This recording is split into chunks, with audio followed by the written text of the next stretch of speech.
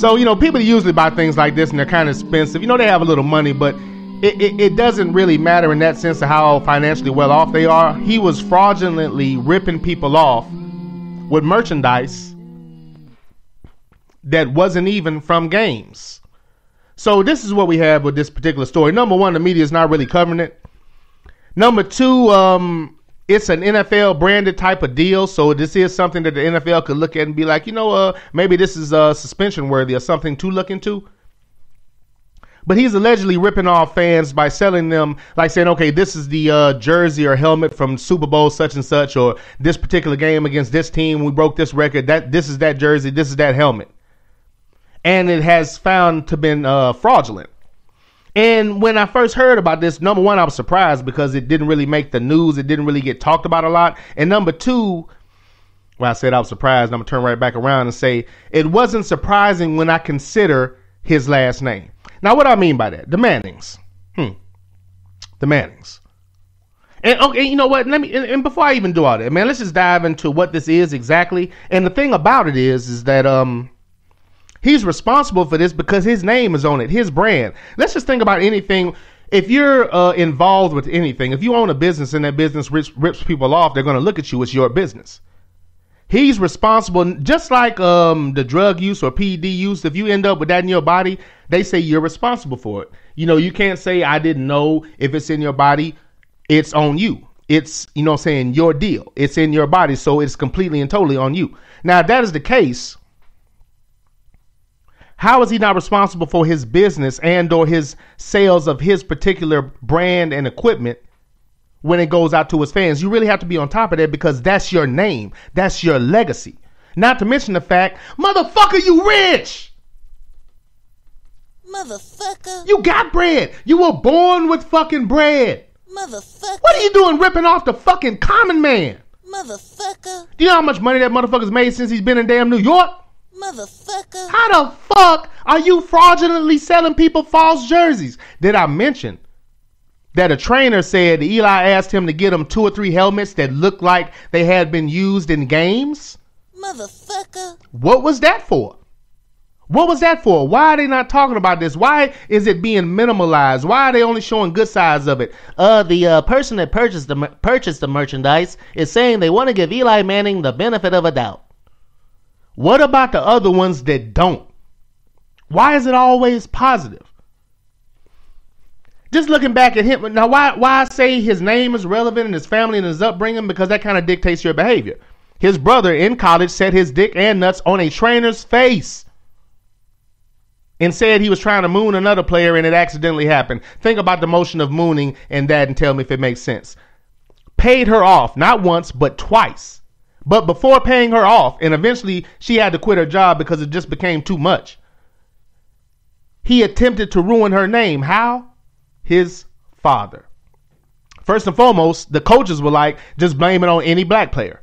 Ain't that a bitch? Motherfucker.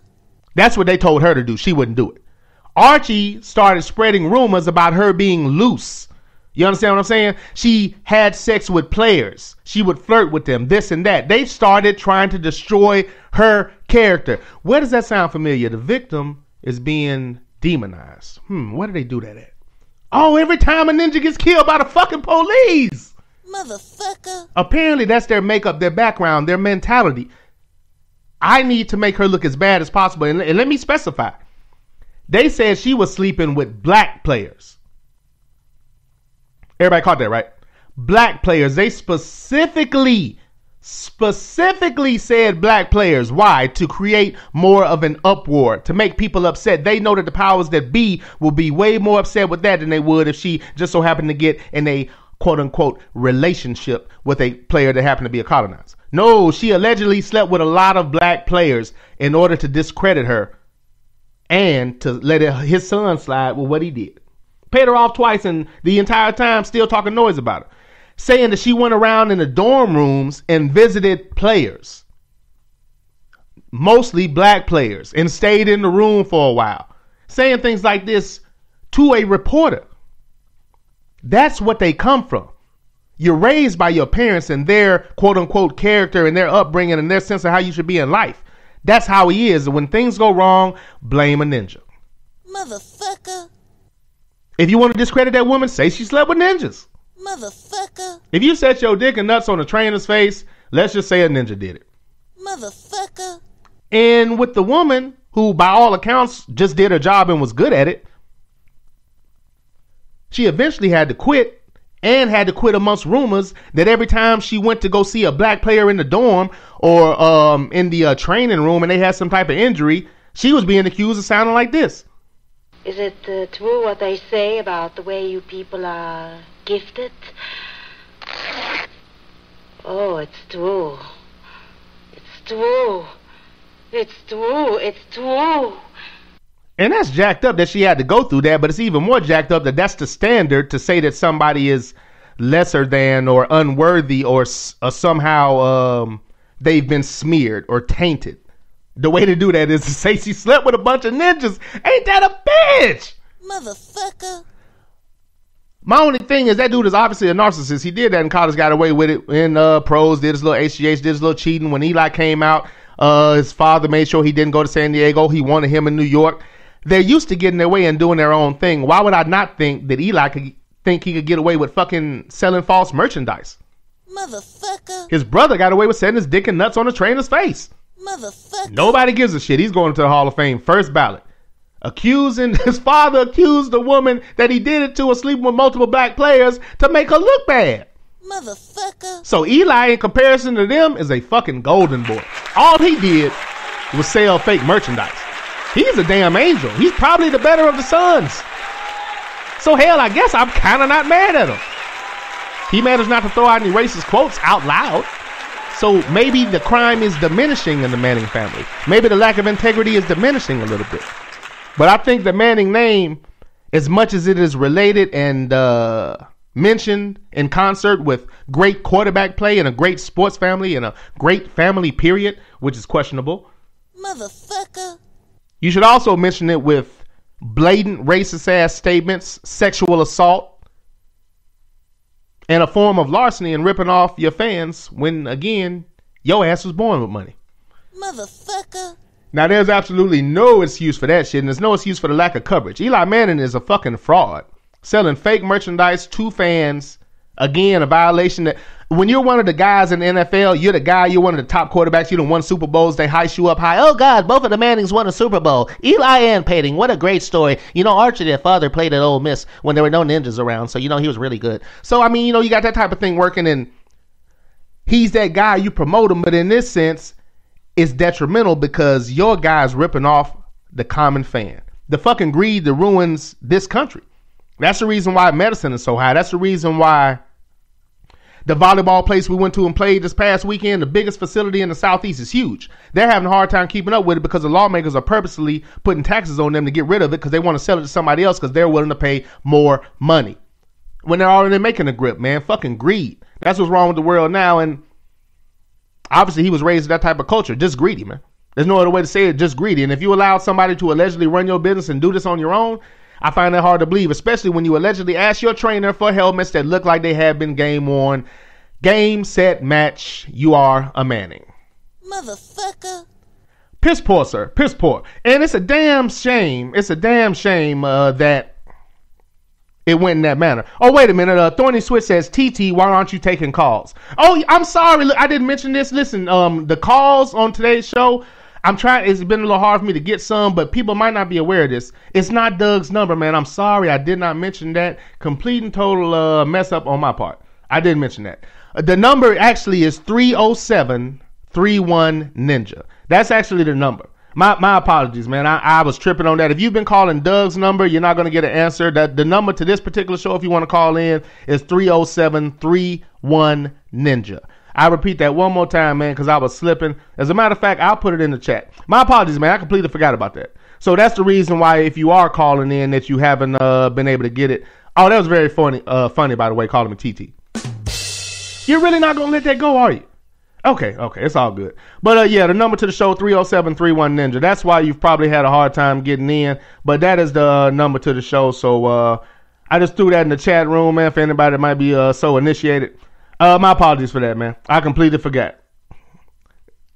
Just completely forgot, man. My bad. That's my bad. That's my bad. All right, man. This is the Doug Stewart Show, hosted by your boy, that Ninja, man. I appreciate everybody listening, man. Thank y'all for rolling with me today. We're going over a few topics. Just got done discussing Eli Manning and his scandal as he rips off fans, and he already has a whole bunch of money. Motherfucker. You sorry bastard, you. Ripping off fans with fake paraphernalia, alleged game paraphernalia that obviously is not that.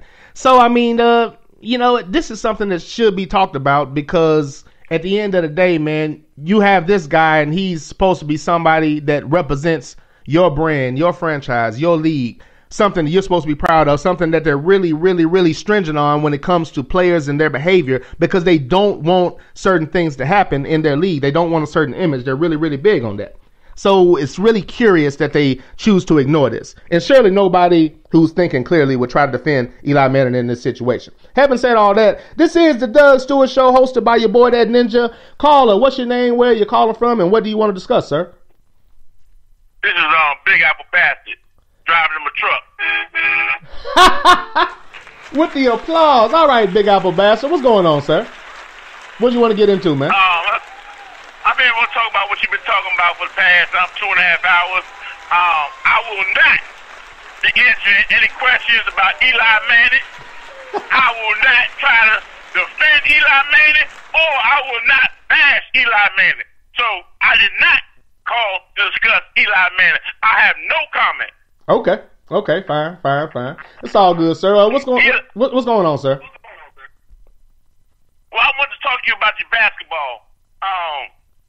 Since you start the show off with basketball, I wanted to call while you were talking about basketball. And now it's kind of late, but I want to be real quick with it. Okay. There's some stuff going on in the media that me and you talked about a few years ago.